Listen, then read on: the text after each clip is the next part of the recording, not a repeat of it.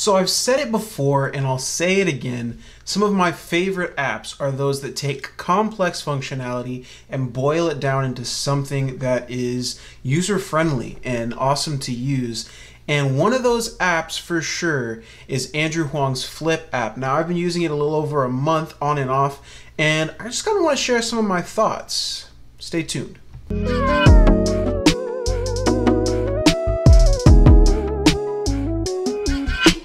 What is up, creatives? I'm Jahrell, your music technologist, and on this channel I make a whole lot of videos on the creative process for iPad music production, as well as gear reviews, tips and tutorial videos, things like that to help you make dope music. If that is something you would enjoy, definitely consider subscribing and turn on that notification bell so you are alerted the next time I post a video.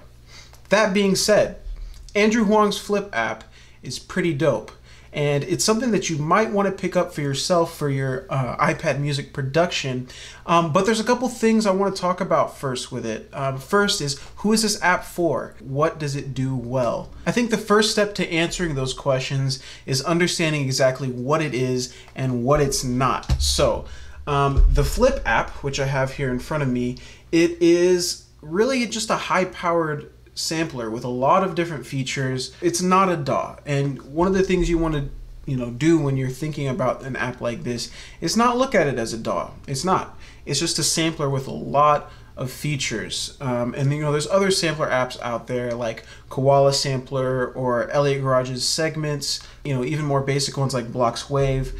And I think this app definitely falls in the same category, but it does a lot of things really well. So first things first, this app goes for $9.99 in the App Store, and I'm hard pressed to find anything that gives you more value in an app for music production than that. So let's take a look at it. Some of the things that are the best about this app really just its design. A very clean layout and design with just a couple pops of color on the different pages. Now, what this video is not is this is not a exhaustive tutorial on the Flip app. Andrew Huang actually has a really great tutorial of his own on his channel. I'll link that down in the description. He also does some great short form content, like 2 or 3 minute videos called Flip Tips, which I think is pretty clever, of just features, basic features that the app does. So I'll link all of that down in the description. But back to the app. If you ever need to figure anything out and you're not into looking at video tutorials, there is this help button up here at the top. Puts a little glowing ring around the app, and you can just kind of click on something and learn a little bit more about it. So that is super dope. I think that a lot more apps should do that because that is a really helpful feature. So you've got several different sections of the app. This is where you get your projects. You've got the sample tab, and I'll talk a little bit about what I did in this tab. This is basically just enlarged pads so you can play things in. And then you have your sequencer, which is, kind of like your piano roll. You can pull up some MIDI keys, your velocity, automation, things like that. And that's actually a really in-depth section, and I'm not going to go fully in-depth on that. There's a lot of cool stuff in there. This is your basic mixer. I really like the way it's laid out. It's really clean looking. And then you've got, some mastering effects you can do. It's very limited, but still very powerful in my opinion. And then you've got your arrangement, this is probably the more unique function. You create your patterns on the left side here, and you can make up to 16 patterns, which is, it's kind of a limitation, but you can make up to 16, and then you can drag them over to create your order. And you can have as many on here as you want for the order, and then you can just delete them off if you don't want them there. Oh, and it's playing. I'll play for you really quick a track that I made in Flip. I made it fairly recently. It's 100% not my best work. I'll give you that right now. But that's kind of how it is when you're getting used to new software. It's not, the best thing I've ever made. But I was able to make every single sound that's in this song out of just using my mouth. And I did that through the Flip app sample tab. This is definitely the most powerful, most potent functionality of this app. And it's a really, really, really good intro into sound design for people that are trying to get into that. I felt like I learned a lot about how to manipulate sounds just by using this. So really quick, I'll play for you what the track sounds like right now.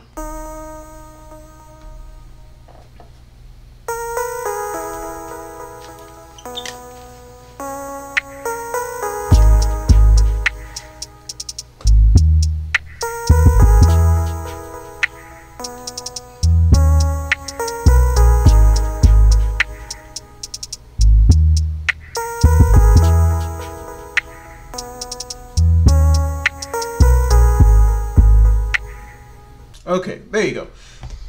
Nothing fancy, but I think it sounds pretty good, you know, for a basic track. So let's look at just a couple of things about how I was able to make this, and it'll kind of help guide you in how you could make something yourself in an app like Flip. So we'll go to the sample tab, and right here, sounds like a pretty decent kick sample. I made that by literally just in the iPad microphone going, and then I came in here and I, set my parameters here, turned the pitch down pretty far, and then the gain here, turned it up quite a bit. And then so that's your sample, you got your basic stuff here. You can even set the root of the chord, the root of the sample, so what note it starts on. And then you've got your envelope here, set some parameters there. You've got an EQ, which if you play it with the visualization on, it'll kind of show you the waveform, which I think is super dope. Then you've got your effects, very limited. You've got a maximum of 4, but powerful nonetheless. So you've got filter, bit crush, and chorus is what I use. I did not use the delay on the kick because that was sounding kind of weird. And then right here is the browse section, and that's where you can drag in your own samples to any one of these pads. On the left side, it's either ones that you've imported as well as ones that are already stock in the program, which you can just click the little folder to get to those. And then you've got import here if you want to open up something that's in your file folders, which is what I did for some of these. But all of the samples that I did here are actually my own voice, like I said. And I did the same thing to make a hi-hat, a little kind of like a little rim shot snare, and then I made an 808. And then I also made a lead synth, kind of a bell thing. So really quick, I just want to talk about some of the limitations and the benefits of something like this. So we've kind of touched on the benefits a little bit. Let's talk about some of the limitations. So the reason this is not a DAW, for one, there's no AUV3 or IAA support. So you can't bring in any other plugins or sounds that you have. But another limitation is you have a maximum of a 4-bar loop. So if you go into, say, sorry, let me pull it up so you can see what I'm doing. That would be helpful. Go into the sequencer tab, you'll notice the maximum loop is 4 bars, and it's actually set to 1 by default. You actually have to drag it to make it the full 4.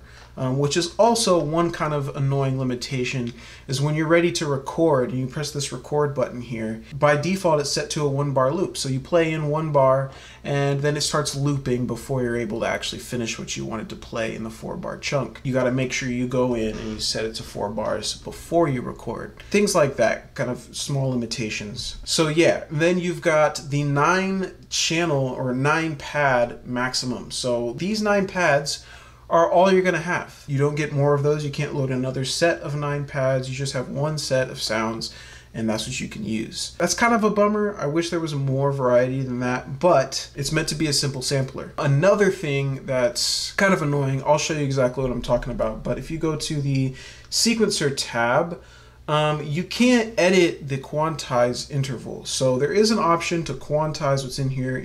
If I have this on when I record, it'll be quantized by default. But say, I go to an instrument I used, I don't know, let's pick one that's a little more exciting.